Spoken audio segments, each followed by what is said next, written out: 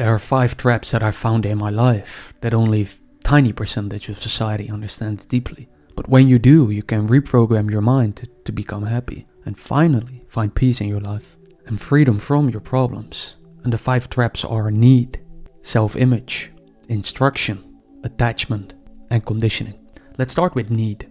There's so much need in everything we do. The need to get a glimpse from our partner or parents when we walk downstairs into the living room. The need from my employees for them to be reliable.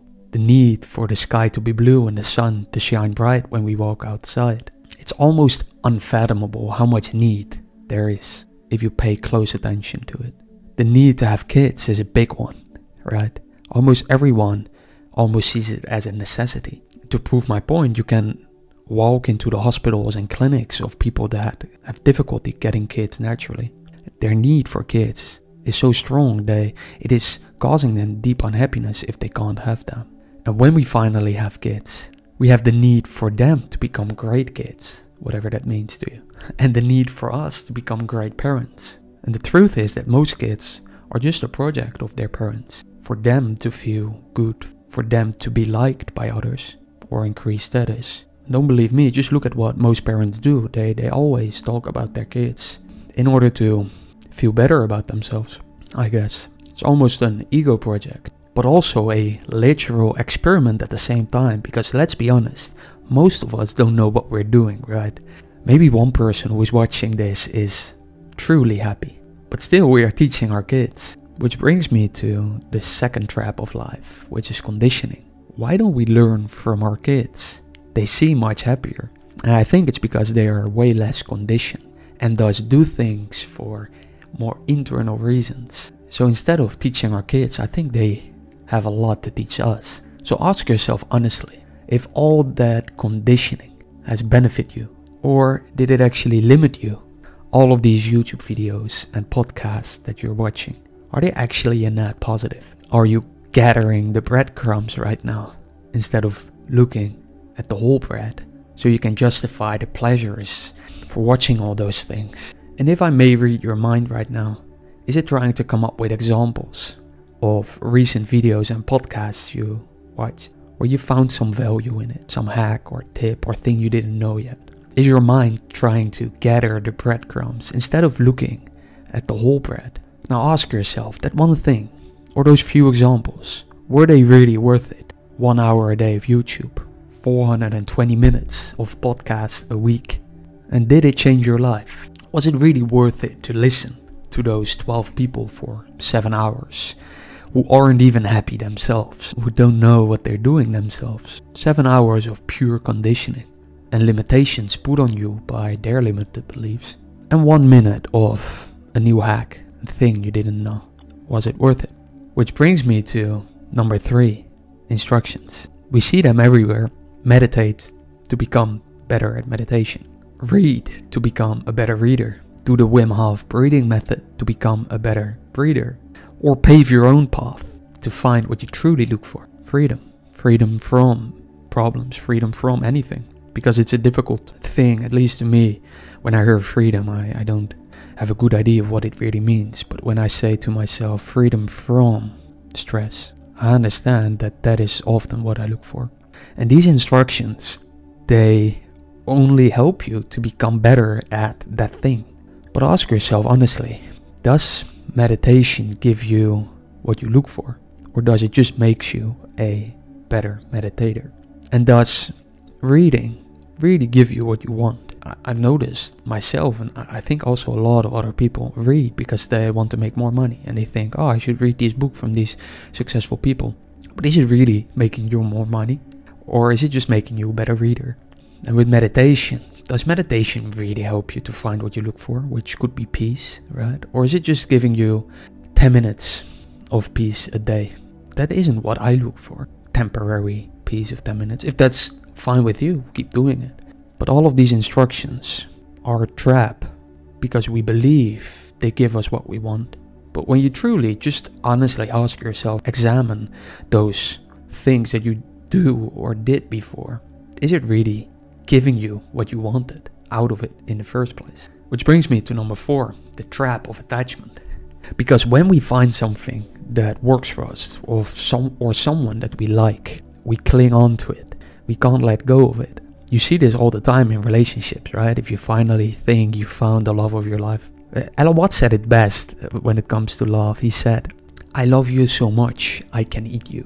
And it just exactly visualizes the point of attachment. When I speak from my personal experience, I have it all the time as well. For example, with new employees. When I hire a new employee who is great, I get attached to that person because I know how difficult it is to find great people. And you could say, yeah, well, what is the problem with that? But when it is taken away from you, let's say the person quits, or your love of your life leaves you, then you find yourself in unhappiness. It is not lasting, it is only temporary. Another example would be all the stuff we buy. So we get so attached to it. Because if you ask yourself, what if someone took everything you have away from you right now? All the stuff you own, the camera, the smartphone, the laptop. What if someone took it all away from you? How would that make you feel? And it leads me to number 5, the 5th trap of life, self-image. And this one hurt me a lot.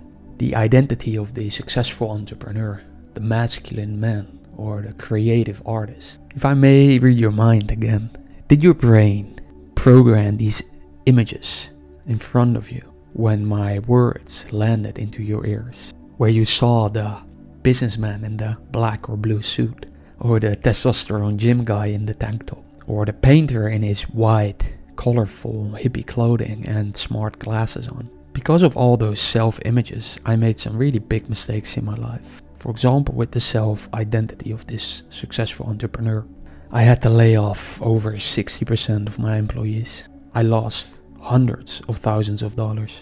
And worst of all, I wasted time that I never get back. By the way, I'm Jordan, did over $4 million in revenue, hired over 40 people. And I'm sharing how I build out my personal brand. And I made these big mistakes all because of the self-image of this successful entrepreneur. So now you may ask, like, what is the solution? Well, what is not another instruction? Instead, self-understanding, deep understanding, or maybe even better said, the desire to understand. Because when there is a great desire, things happen. And you don't need an instruction, you don't need to tell me or others to do certain things. You do them and you find your own way. And that's what I did. A great example of how I created more understanding in my life started around 9 months ago when I started walking a lot. And I started talking to my voice memo app. I started talking about the problems I faced. And I did that several times a week for 30 minutes or so each time. And I began to understand how deep the conditioning is. I saw things I never noticed before. And the beauty of it is that when you understand something, you don't need to do anything anymore. When you truly understand something at its core. I started solving problems without solutions. Instead, I solved the problems by understanding the true problem. And oh boy, does that take a lot of time. It takes a lot of questions. But don't hear me wrong. It sounds like a lot of effort, but it didn't feel like that because of the great desire. But to my mom, it does seem like effort, because when I ask her some deeper questions, she turns on the TV and starts watching her reality soap. That, by the way, gets 1 million impressions per episode in a country of only 17 million people, which just tells me how many people escape from their problems and serious questions in their life. Because she literally says to me, I don't want this right now. And the truth is, she never wants it. She never wants to think about serious questions. And that's fine. She doesn't need to. Because that will be another instruction, right? But the fact that you're still watching this right now tells me you have a natural desire for it. So this is different from other people who, if you really look at how most live their lives, they are not solving their problems. They're escaping from their problems and trying to find happiness and the opposite. But all of that is just temporary pleasure. They chase pleasures instead of understanding the need from which they arise in the first place. Let me say that again. Most of us chase pleasures instead of understanding the need from where they arise from in the first place. But when you truly understand the root of the problem, the tree of happiness and peace starts growing.